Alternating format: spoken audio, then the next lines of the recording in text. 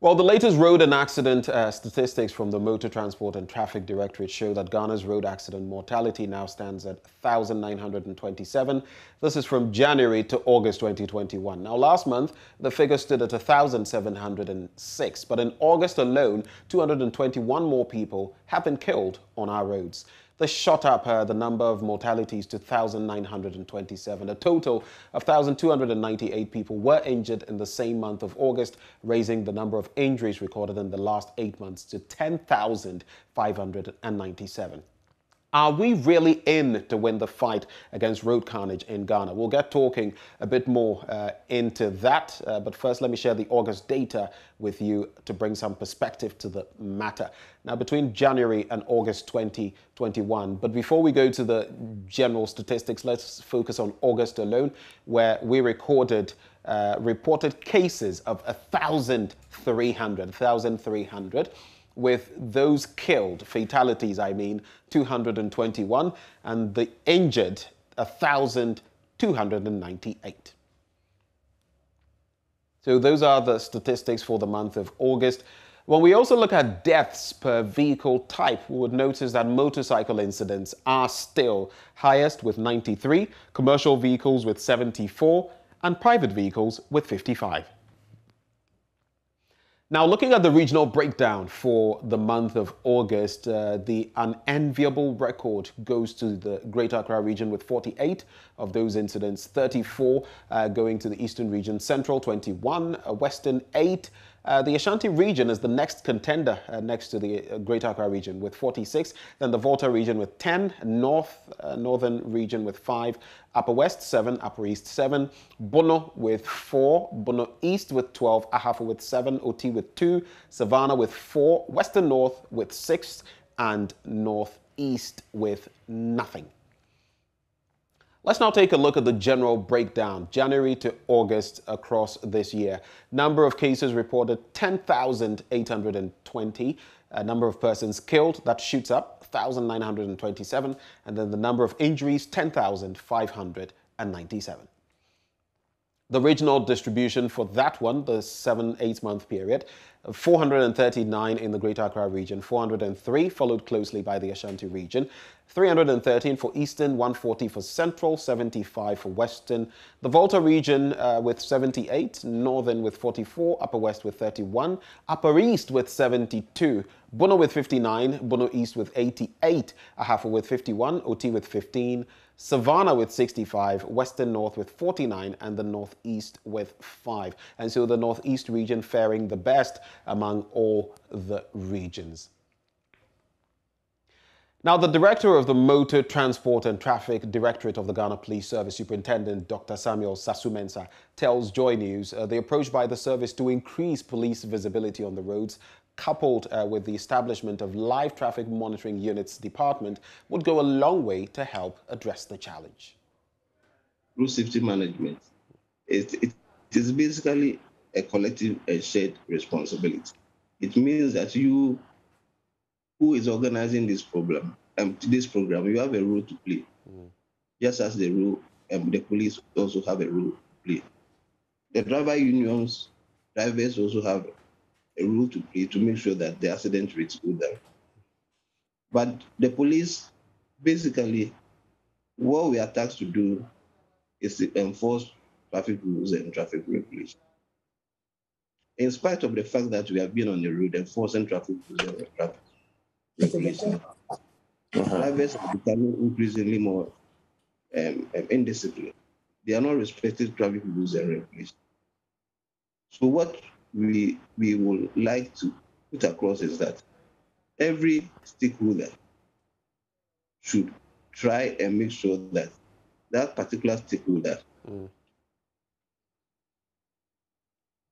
is acting or contributing to downsize the spate of road traffic accidents by playing their roles effectively and efficiently. Basically, the police were supposed to enforce traffic rules and regulations. So there have been new initiatives that is on board. And this was currently instituted by the Acting Inspector General of Police, Dr. Jumekufu Dambore. And the initiative is very simple. We are going to add technology to traffic law enforcement efforts. So by this, what we have done is that we have established a traffic surveillance and monitoring center at the police headquarters over here. And the function of the traffic surveillance and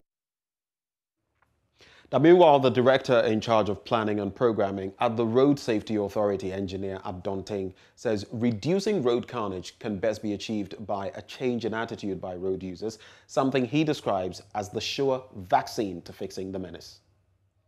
I've all seen that in terms of public education and sensitization, it's gone up. Whether it is negative or positive, people are aware of the road safety, the risk we take, and then the measures we must all do. And that's why I'm saying that the vaccines are already out there. Now, one of the vaccines is the roads.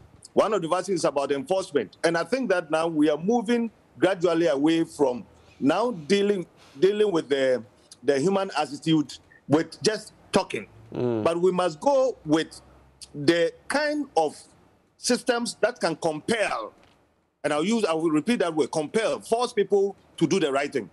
And one of the things coming up is the police enforcement technology that they are bringing on board. I think we must encourage it, we must support it.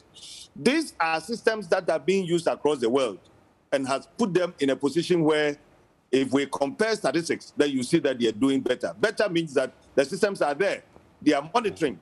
They have eliminated the human interaction. And so cameras are watching all day, 24/7, apprehending individuals who flout the law and punishing. And that is where I come to what you have just said. Punishing with tickets, with other sanctions that will make people do the right thing. They will fear the system. I think that this is where we are. And so in the next advocacy that we are coming up, we're going to support the police to enhance, to spread out, and widen the scope of this technology idea that they have brought on board, surveillance system. But beyond the surveillance should be the prosecution where the ticket system would now have to be applied. I think this is where we should be going. On to some COVID-19 related matters now, and Ghana has received an additional 244,800 doses of the Johnson & Johnson vaccines in complement to the ongoing nationwide vaccination exercise against COVID-19. This was announced by UNICEF Ghana in a tweet yesterday. According to UNICEF, the acquisition was made possible through the Africa Vaccine Acquisition Trust mechanism by the African Union and supported by the World Bank and UNICEF. Total cases recorded in Ghana currently stand at 120,003. Of this number, 1,047 have died from the disease, with 112,099 persons recovering. The ongoing vaccination exercise is to aid the country reduce the effect of the disease on its populace and its fight against the global pandemic. So what's the plan for the rollout of the additional vaccines that have been acquired? The head of the expanded program on immunization at the Ghana Health Service, Dr. Kwame Amponsah-Chianu, shares the rollout plan while assuring the arrival of more vaccines in the next couple of weeks. The data speaks for itself. Greater Accra and Ashanti continue to be the hotspots. In fact, for all the cases that we have, about 70% or even more are coming from these areas. And that is our focus. But of course, because you want to engender demand, you'd also want to give some allocations to other hotspots like Western region, Central, Eastern, Volta, Bono East, and the other isolated hotspots that we have in the other not so hard-hit regions. But of course, we have to look at everybody, because not until everybody is protected, nobody is protected. The point is that these vaccines are earmarked for some particular people who are known. And so you would not expect queues that you would see when we are doing a fresh vaccination where people who are vaccine naive, in other words, they've never received a vaccine before, are supposed to go to centers for the vaccine. These are people we have picked up from the database, so it's earmarked. And that is why we came up with a date. Of course, some of them, interestingly, have also received those who are eligible, so to speak, who are supposed to be receiving these vaccines. Some of them have already received the second. And so, of course, we have the opportunity to move on to other people who need the second dose. So it's been good. To date, we've done about many of the regions have finished. There are one or two which are still yet to start because they had wanted to finish the Johnson & Johnson, the small doses that we gave them, so that they don't get... Okay. Now, the Director General of the National Disaster Management Organization, Nana Agyemang Prempeh, has appealed to persons living along the White Volta to move and join relatives and friends for the period that the Bagri Dam will be spilled. He said given the impact of the continuous heavy downpour Wednesday night, there was the possibility the dam would be spilled anytime soon. The Director General of the National Disaster Management Organization made the appeal when he visited some chiefs to appreciate the effort they are putting in sensitizing their people on the havoc the spillage would cause. He said disasters are natural, but there are some measures that can be put in place to mitigate its effect. Northern part of the country, you know already the whole land is saturated with floods all over the northern part of the country, and we are worried. We as NADMO and government is worried because one, we are losing lives, and two, the good people of this part of the country are harvesting their maize and other crops immaturely, which is not a good thing because it might affect the local food problems and food security in the country. So we are worried. But it is a natural disaster. There's nothing you can do about it. As you recall, quite recently, in Europe, all European countries experienced floods. In America, in New York City, everywhere we experienced floods. That is a natural disaster. But we can prevent some of the effects, and that is why we are here. We are doing sensitization all over the place so that people, especially those who are living along the rivers, will move to go and stay with their friends and relatives for the period the Bagri Dam will be spilled. We all know the Bagri Dam is full at any moment from now. If the rain doesn't stop, we're going to get the spillage. They assured that government is ready with much relief to lessen the effects of the spillage on its residents. I know the media is always quick to ask questions about relief items when there's a disaster. But when there is a disaster, the first thing you look at is the search and rescue aspect of it. Then we do assessment to know which kinds of relief items you should send to a particular place. But I want to assure you that government and NADMO is ready with much relief items to respond, to mitigate whatever the effects. Thank you. The chief of Tolong, Alhaji Yakubu Alhassan Tali, thanked NADMO for recognizing their effort and assured that they will continue to support in every bid. He blamed some of the disasters on shoddy work done by contractors and choked drains. As you can see, there are bad contracts awards that are possible. We won't award the contracts to people to work on the roads, to work on this. There are bidding and then sharing who build properties was on silver. There are nothing more benefit than just excuse me to say awarded the contract to party passengers. That's something.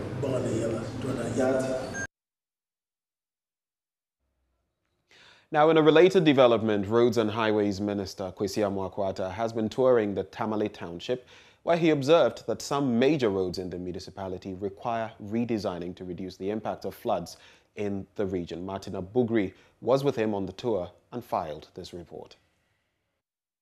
Monday's floods in the northern region capital Tamale and its environs will go down history as one of the heaviest in the area.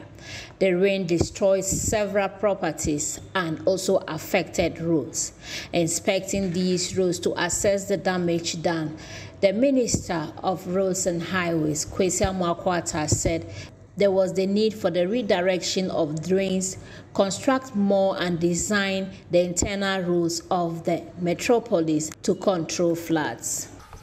The impression I have, starting from Tamale internal roads, we have a big problem and we have a big challenge. I think we have to look at the design of internal roads of Tamale differently, because I have realized that there are about 2 main storm drains, long ones running through Tamale. And Tamale Township has a problem. We have to look at it properly, redesign the internal roads, redirect the channels, build more drains to control particularly the rain waters. Tamale is in a mess. And if we don't engage in that assignment, Tamale will continue to have problems anytime it rains. The minister, who also assessed roads in the Saviligo and Nanton district, said there were some of the roads who were so bad that they were unaccessible and needed a helicopter to access these roads. There are some areas that we can't even access by road.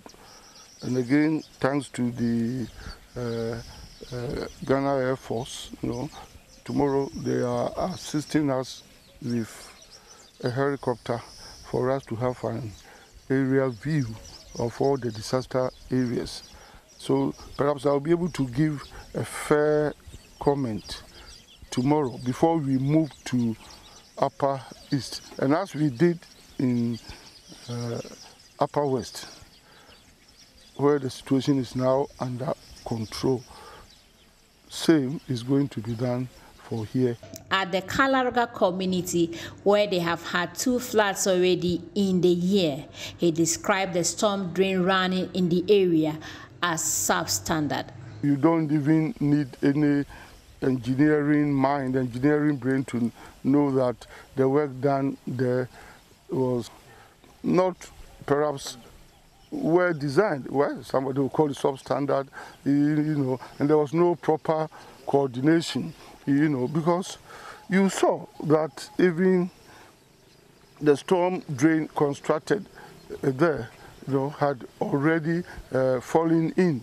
The minister earlier visited the Northern Regional Minister, Alhaji Shani Alhassan Shaibu, to have first-hand briefing on the situation before hitting the ground. There's a historic building there. They all ran up there because they thought that water was coming. They didn't know that the fuel that was under was coming up. Yes, I have the pictures on my phone that I would share with you later. So we had to cordon off the place for the safety of people. We thank God that we didn't register any human casualties, but we registered human losses, property losses. People really lost property, but we're fortunate not to lose human lives.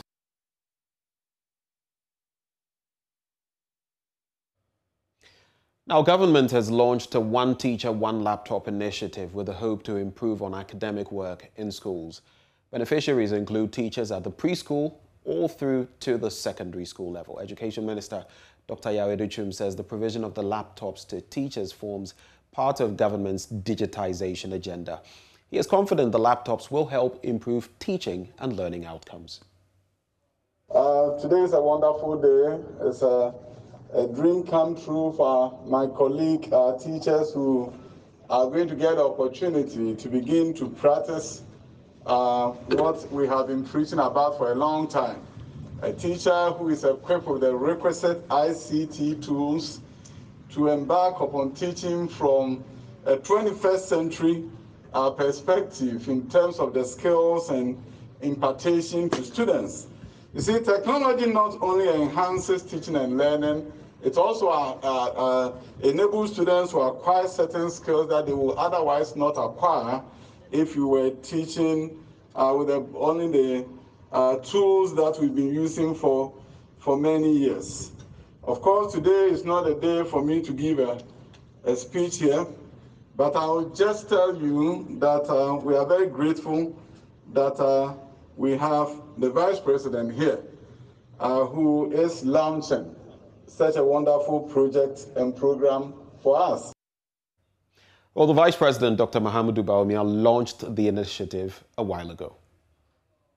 Under the One Teacher, One Laptop program, each teacher at every level of education, from kindergarten to senior high school, will receive a laptop.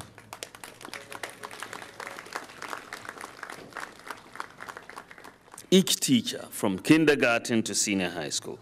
This is novel in our educational service delivery thus far in the history of Ghana. Government pays, under this program, government pays 70% of the cost of each laptop, while the teacher pays the remaining 30%. The laptop, however, becomes the personal property of the teacher and serves the benefit of providing a tool for developing the teacher's professional and personal capacity. One of the lessons we have learned as a country with the outbreak of COVID-19 is the urgent need to ensure that we blend the traditional physical contact with virtual platforms in the delivery of quality teaching and learning. We recognize that the transition will not be easy, both for teachers and learners, but we must start, and government recognizes the need to provide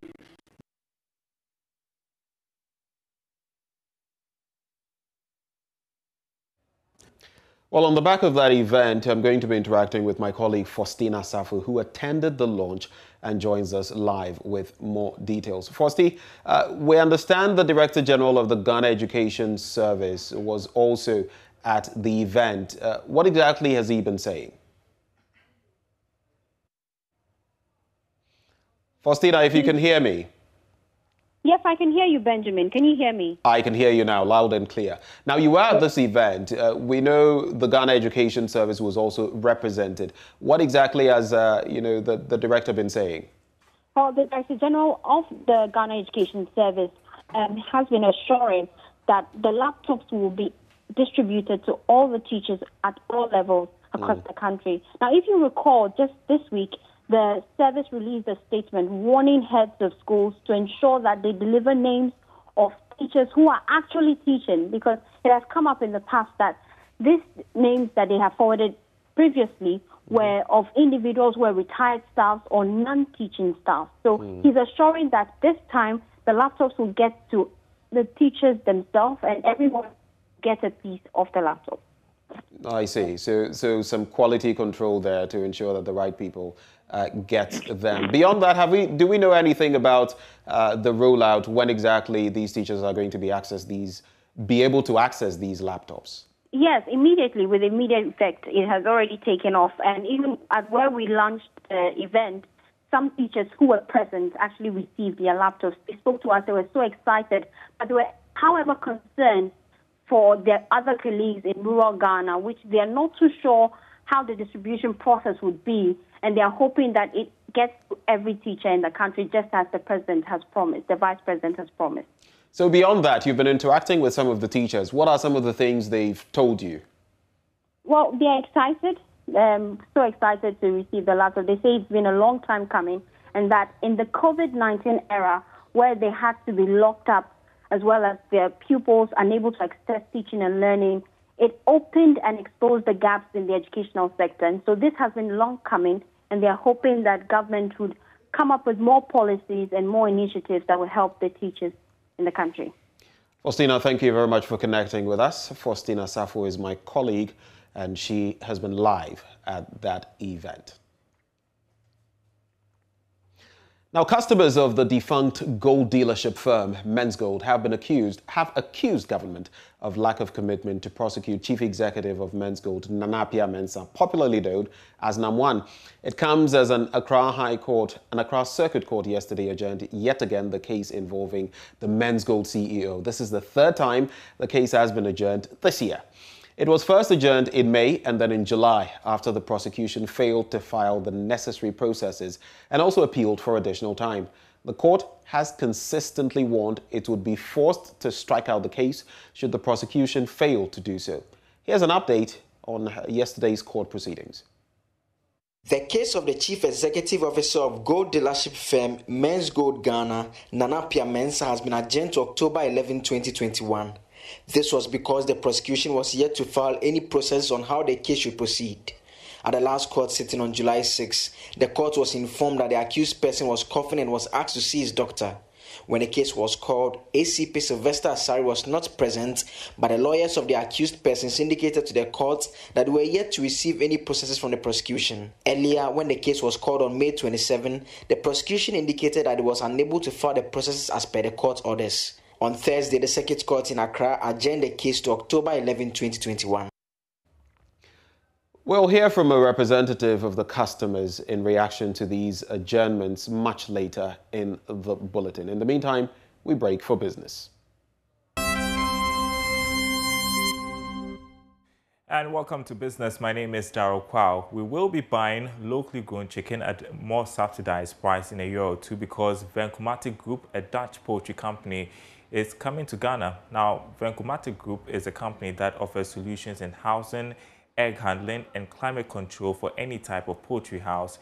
The company, in partnership with the Ministry of Food and Agriculture and the Ministry of Finance, will be establishing branches in the Greater Accra, Ashanti, and Northern regions with investments worth $200 million. There's more in this report. A Dutch poultry company, Vencomatic Group, is collaborating with the Ministry of Food and Agriculture and the Ministry of Finance to set up branches in the Greater Accra, Ashanti, and Northern regions. The presence of the company will increase the number of hatcheries in the country to minimize importation of day-old chicks, which will lead to a reduction in the price of chicken. Here is Samuel Debra, consultant for Vencomatic Group in Ghana. The partnership that we are talking of, they have gotten the loan for us to invest in this particular project. Okay, so the partnership is going to be the Ministry of Agric and a private partner who will come and run the system, okay, to repay the loan back to the bank. They've gotten 36 million euros for this particular project for 3 setups, and these are pilots, okay. Afterwards, then we move to the other regions to, establish some over there. And we've earmarked a Jusso in the Ashanti region, okay? And then we are going to do the Guinea fowl processing in Tamale.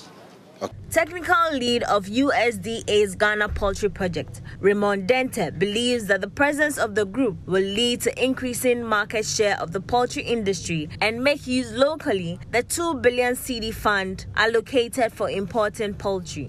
It's widely held that Ghana imports about 350,000 metric tons of poultry meat. So the idea is that we are trying to close that gap. Because if we ban it now, we cannot feed ourselves. There'll be food insecurity in Ghana. So the idea is that if we want to supply maybe up to 25% of that number, that means we need to produce up to almost 60 million birds a year.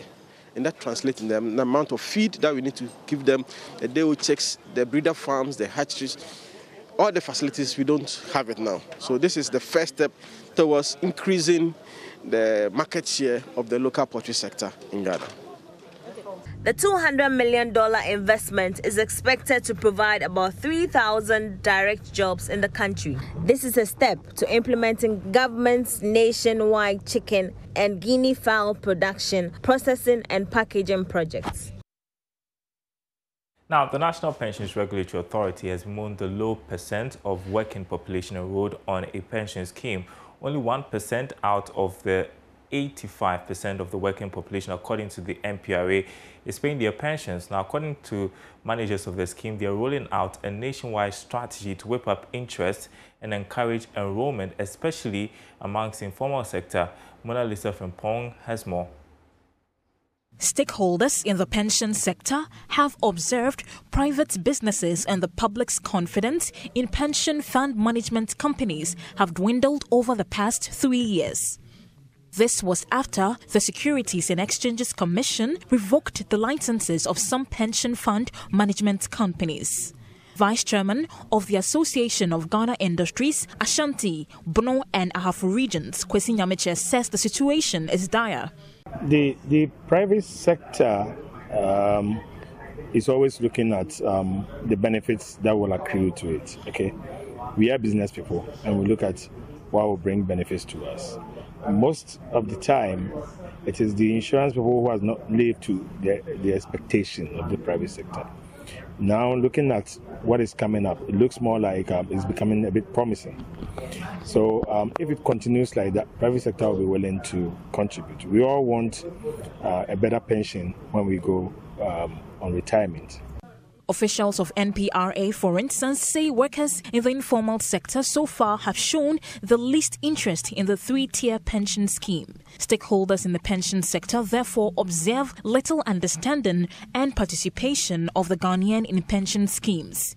NPRA is therefore encouraging workers in the informal sector to enroll in other schemes regulated by the authority. Alex Owusu-Boache is the zonal head of the NPRA in Ashanti region. As a regulator of the pension industry, we see to it that all the trustees who are involved with running of the schemes, various schemes in their country, are doing their job as expected. And because of that, we also do sensitizations. We do like what we've done today. Almost all the programs that these trustees do, we also do it because in conjunction with them, so that we'll be able to rope in more people, because as we have already stated, almost 80 to 85% of Ghanaians are in the informal sector.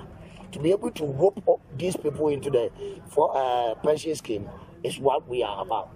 This was revealed at the launch of a flexible retirement savings plan for informal sector by Negotiated Benefits Trust Company. The company is taking steps to enlighten the informal sector workers on the benefits of retirement benefit or pension schemes membership. And that's business. More coming up at the top of the hour. Up next, sports.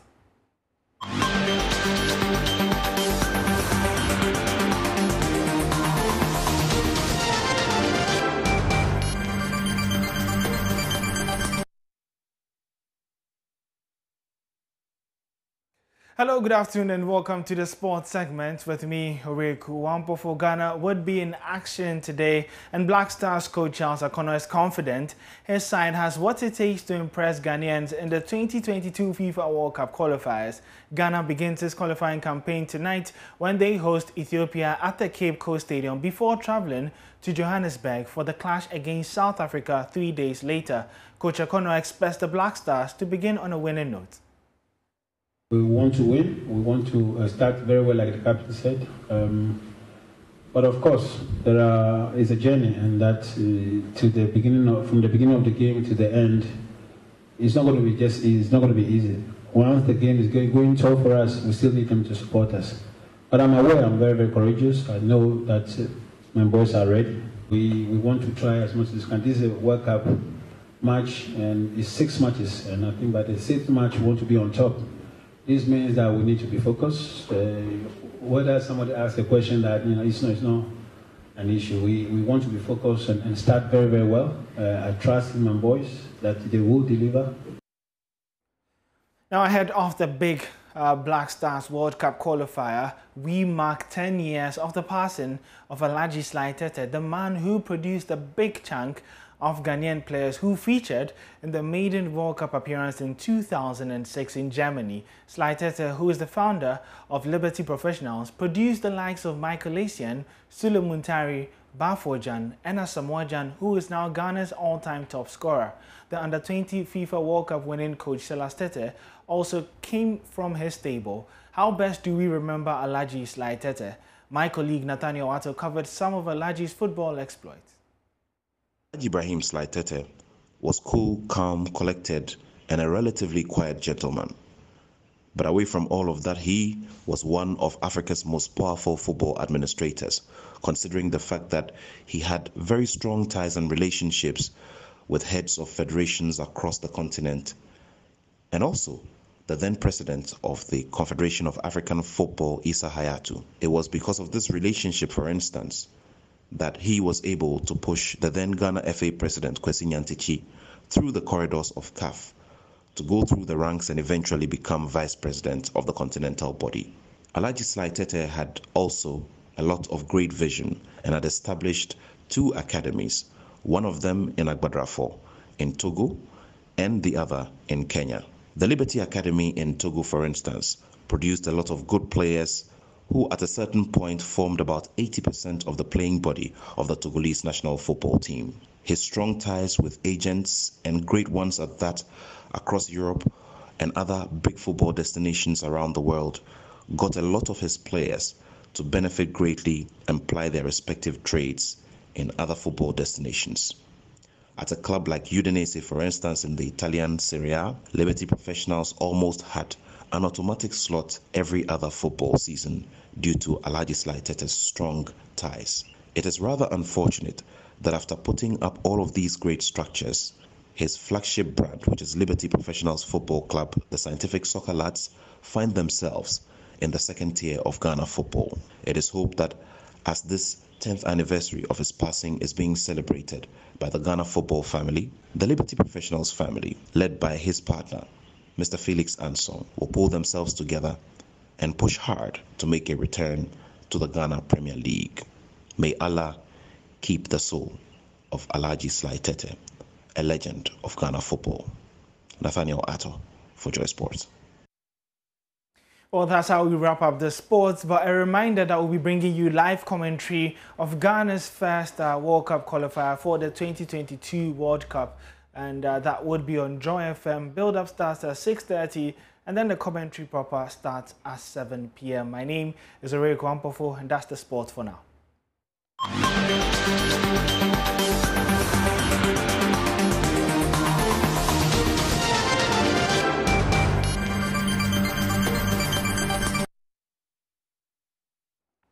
Thank you for staying with us on Joy News today. We brought you that story initially about Men's Gold customers who are dissatisfied. Well, Fred Forson is a spokesperson for the Men's Gold customers, and he joins me in the studio. Now, Fred, you're clearly not satisfied with some of what, has transpired, and you are clearly unhappy with the state prosecutors who have not filed the necessary processes, as well as the fact that we've heard that Namwan or Nanapia Mensah has not been too well. But that hasn't convinced you. Why is that? Yes, clearly, right from the beginning, we had said and suggested that instead of going ahead with criminal prosecution, government should set up a tripartite committee to look into the matter. But it's quite unfortunate, and we have been vindicated 3 years now. Nothing is happening. Government has been very lazy. The state prosecutors have been very lazy, and we can clearly see that government is disinterested in this whole matter.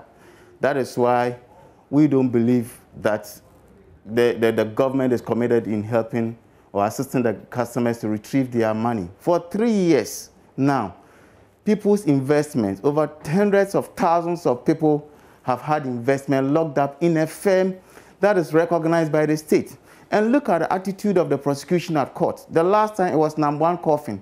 Today, the prosecution was not able to file his document. I mean, which country can we have this? So clearly it tells you that government is not committed in ensuring the welfare of the people of Ghana. This thing is affecting more than 1 million people. Okay, churches are involved, a group of companies, other smaller financial institutions are involved. People's investment have been locked up. Not less than 90 people have died, and we don't see our way clear. So for us, here is our stone. Government has failed, and nobody can convince us that government is interested in prosecuting Namwan, because you cannot tell me that which kind of investigation takes 3 years to do. I mean, I don't even know what to say again. Look at Are there any other options you're going to explore? I mean, sure. But what I want to make it clear is that this money will be retrieved, no matter what. With this government or with NAM1, this money will surely be retrieved. That one, mark it today.